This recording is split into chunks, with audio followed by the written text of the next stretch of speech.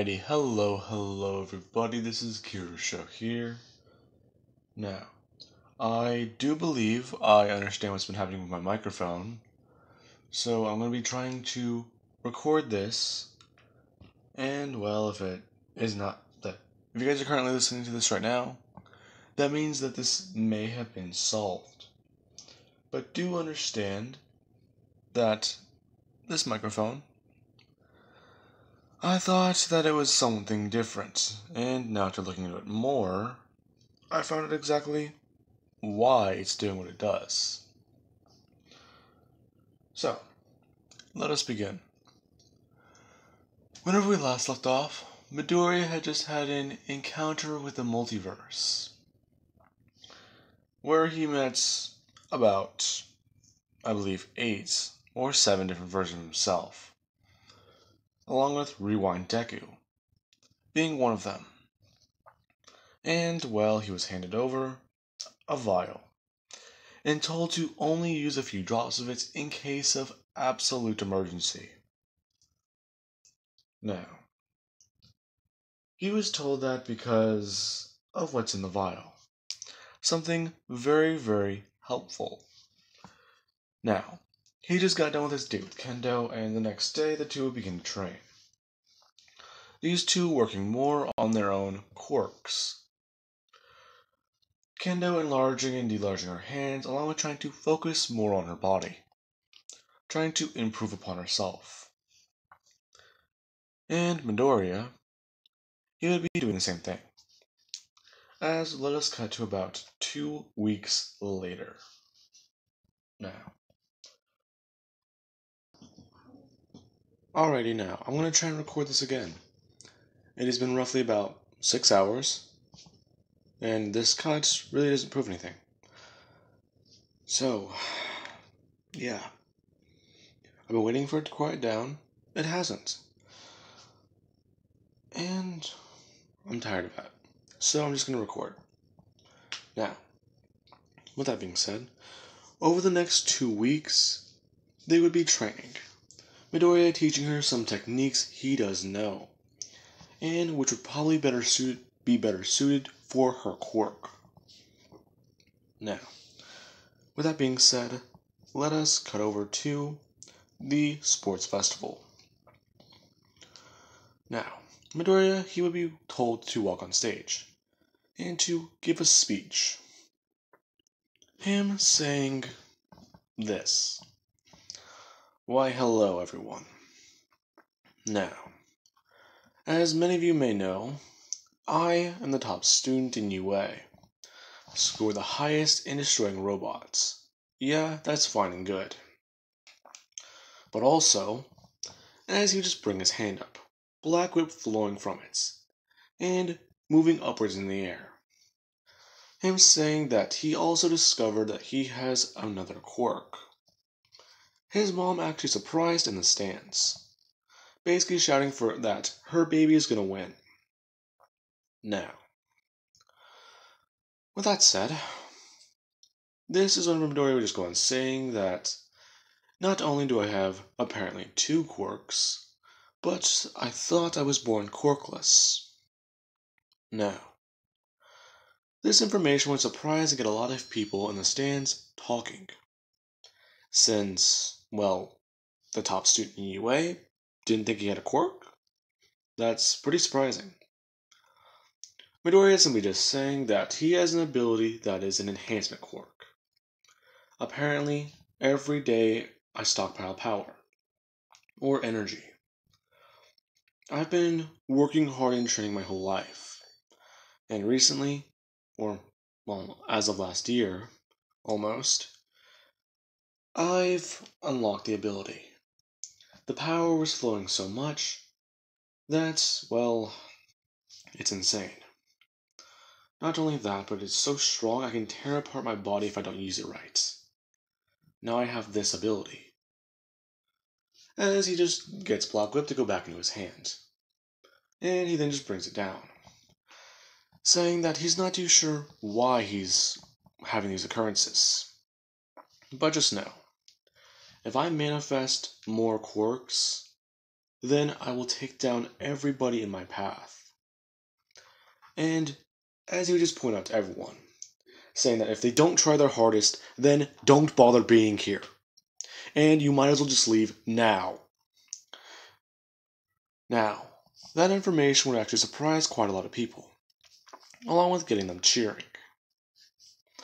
Since they're basically told that if they aren't working hard, they need to leave UA. Somewhat annoying some people, as Monoma, the guy in Class 1B, would try and speak up, saying that it doesn't matter. Some 1A wannabe, or, well, upclass guy, wants to think that he's better than Class 1B. Well, I'll just have to prove him wrong and use his quirk against him. Ibarra basically critting a vine, and slapping Monoma across the face, telling him that that is not even what he said. He said that people need to work hard.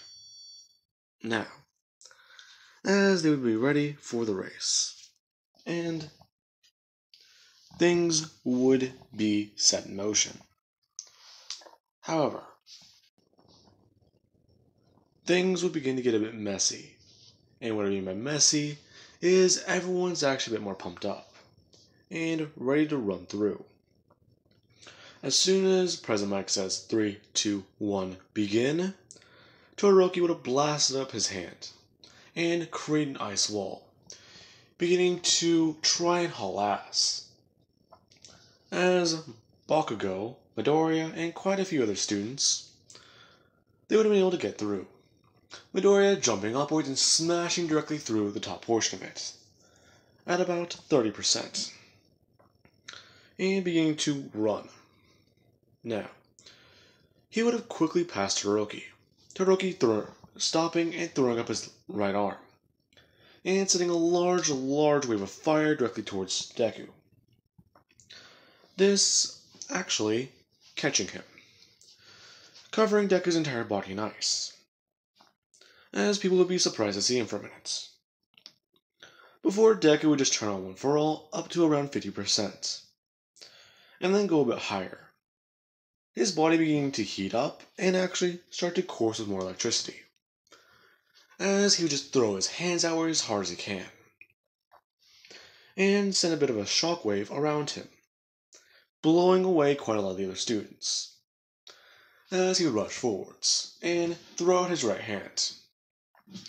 As soon as he throws it out, he would have thrown it directly at a robot's leg, Black Whip manifesting and immediately just shooting straight outwards, stabbing into and slicing it, beginning to wrap around the robots, and then Midoriya, whenever he run past, would yank as hard as he can, tearing the robot's limb off. Now, this would have surprised quite a lot of people, along with the fact that Ida has just passed him. Kendo isn't too far behind. In fact, she's directly behind Bakugo. And those are the ones who are using their quirks are starting to catch up, as Ida would be, well, in a bit of trouble. Over with the minefield, or what was it, the rope area, that's beginning to get a bit more tricky. Midoriya running past him and just looking at Ida, before jumping as high as he can, and landing on the other side. Ida immediately just running across the ropes. Kendo not too far behind as Todoroki just begins to slide on them, and destroy the ones behind him, meaning that other people in the classes will begin to try and find different ways around, fighting a bit and actually getting in a bit of trouble. Now, Midoriya would have just ran straight through the minefield, blasting everything away behind him. People just watching as he would just slow down and immediately just slide into the arena, and just throw up his left hand. Now, that would mean Midoriya won the race, and a bit of people are surprised and cheering for him, as shortly afterwards, Ida would come through. And he's a bit annoyed. He doesn't want to show off for several burst yet, but he's probably going to have to in the next event just to keep up with this guy. Now, afterwards it would have been announced that Midoriya has 10 million points, And in third place, if anyone's wondering, I want to say it would be a tie between either Kendo, Bakugo, or Todoroki. Or, well, let's see. I want to say that Kendo would come in, because Todoroki and Bakugo would be fighting, and she would be able to run straight past them. The minefield, no longer a minefield. The two being too focused on each other and not paying attention to her. Anyways. Now, it is announced that Midoriya has 10 million points on his head. And Midoriya, he's not too worried about it. In fact, before the next event does start, before they have to go pick their teams, Todoroki would have tried pulling him aside and ask him a question. If he is All Might's secret love child. To which he would have said no. He is not even related to All Might. Why do you ask? Him basically just saying that it's kind of odd. You say you were quirkless, but at the same time, your abilities and the force you threw out back at the USJ, it felt like one of All Might's punches. Oh, it's an enhancement ability, dude. Besides, a shockwave is a shockwave, no matter who throws it. You really think that, oh hey, Midoriya bringing his hands up, saying that this guy has a quirk similar to the number one hero, because the number one hero is a very strong-ass guy. Yeah, dude, you're not putting anything together. Midoriya tearing apart his entire theory about him being All Might's secret love child, along with explaining that his dad works overseas. Now, I just realized, after looking over the recording to make sure it's okay, that I said he blasted fire. He blasted ice. That is my bad. Anyways, now, Deku just asked Todoroki and explained to him about his dad and his mom, along with how his mom actually encouraged him to get more powerful and a lot stronger. Because of that, he's the person he is today. And Todoroki would have been a bit angry. And, well, started explaining to Midoriya that he doesn't care. And, well, since you told me that, I should at least tell you as to why I don't use the other side. My father, Midoriya cutting off, saying that he gave you the fucking Zuko scar. Todoroki not sure what a Zuko is. I really needed to just throw that in there. I thought it would be funny. Anyways, now, Todoroki just go on explaining that whenever he was younger, his dad trained him and tried to force him to be something that he's not. A weapon. Something that will take down All Might. One day, he drove his mother insane, and she poured boiling hot water onto his face. Midoriya kinda confused. Todoroki just stopping there before he does ask exactly how does that make the scar then. Him looking at Midoriya.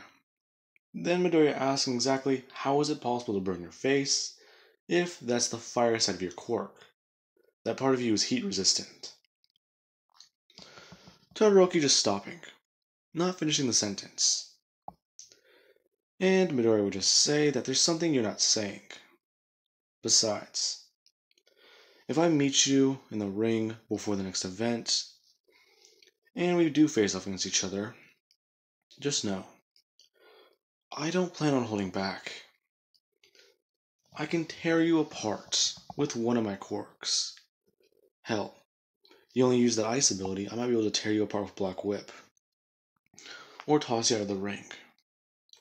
Midoriya manifesting it. And it moving around along his arm. Midoriya just saying that if he truly believes that he could win with only half his power, well, tough shit. I'm going all out. So, your power is yours. Not your dumbass dad's, not mine, not your mom's, or, well, fuck it, not anyone else's. So, just use the goddamn quirk, dude. Now, Midoriya would have walked away and go to pick his team. His teammates are Kendo, Mei, and I want to say he would have been able to convince Tokoyami. Now, convincing Tokoyami wasn't actually that hard. Now, with Tokoyami on his team, that will be very easy. Since it's Kendo, Mei, Tokoyami, and Deku would become the writer. Just like in canon. Except this time, instead of tying it around his head, he would tie it around his neck. Since that's going to be a harder area to get to. If, he has it on his head, then someone can just run by and grab it, and pull it straight off. But on his neck, if he ties it a certain way, which would be cheating, he could basically keep it on, and they would basically just yank onto it and pull him. But he wouldn't do the whole cheating bullshit. In fact, he would just keep it fair, tying it and flipping around the 10 million. Where they do begin, they would all begin to run. As soon as they are moving around and doing all this, Tokoyami will be able to start grabbing away at points, along with Midoriya actually jumping off of his team and beginning to bounce around the arena. Whenever he does come into contact with the Monomo guy's team, the guy would have created the solid air and directly stopped Midoriya, him throwing in his legs and basically standing on it, and jumping off. The solid air breaking, which would then cause Monomo's team to actually be taken aback. And Mono would try and reach out for Deku. And Deku would have gone to turn his leg and actually kick his fingers. He's not too sure what this guy's quirk is. He's from 1B, right? Interesting. As he would be able to recover, being able to grab on a dark shadow and flip around, heading straight back in for his team. As he would come in and be able to grab at the actual bananas, kicking off this guy as the guy does touch Midoriya's arm. As soon as Midoriya does that, he would tie the headbands around his own neck and begin to rearrange them. The same tactic Todoroki used. Now, the reason why he would rearrange them is because you don't really want to put the biggest points on first. Or, you could. It's a matter of deception. But Midoriya's not really thinking about that. Since as soon as he got them on, the guy from 1B would have thrown out his hand, expecting to be able to use one for all, and his hand would begin to start getting bigger and bigger, before Black Whip manifests out of it and begins to freak out. Him watching as this thing just begins to cover his entire arm, and begins to shoot out in multiple different directions, some teams actually getting out, as a hero would have had to intervene and actually stop this from happening. Now, with that being said, this is whenever Ida's team with, I believe, Todoroki, would be coming in, being able to form an ISR on Deku's team and cage them in. Bakugo's team rushing in that direction too. He is pissed off because he keeps getting surpassed by this shitty nerd. Now, with that being said, this is whenever Todoroki's team would have come in, Ida using their simple burst and telling everyone to hang on. As soon as that happens, Todoroki's team would come in and grab away at Deku's headband. As soon as they do yank it off, Midoriya would have thrown up his hand backwards and reach out Black Whip, being able to cut off two of Todoroki's teams. Now, Todoroki would have watched as, the person behind him or underneath him, directly behind Ida, I don't remember which one it was, would basically reach out and try and grab them. Deku being able to wrap his hand around wrap Black Whip around a headband, and yank it in. Todoroki, he grabbed a 150 headband, while Midoriya grabbed somewhere around 520. Meaning that Todoroki's team just lost a lot of points, along with Bakugo's team trying to rush in and do the same strategy. Bakugo flying in midair and trying to actually fight with Todoroki, or Deku.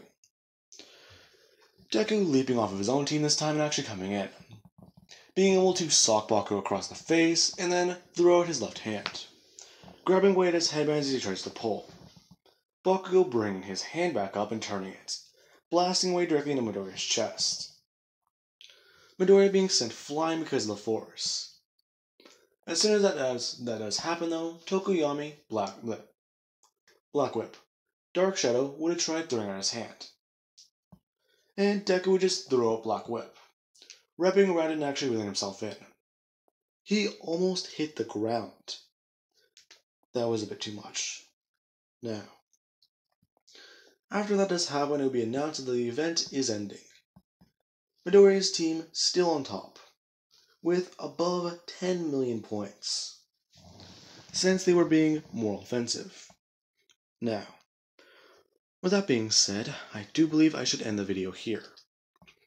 Since I do go into the sports festival right now, I might get interrupted, and it will not be as intense as I want it to be. Now, I do hope you guys enjoyed, and have an amazing day.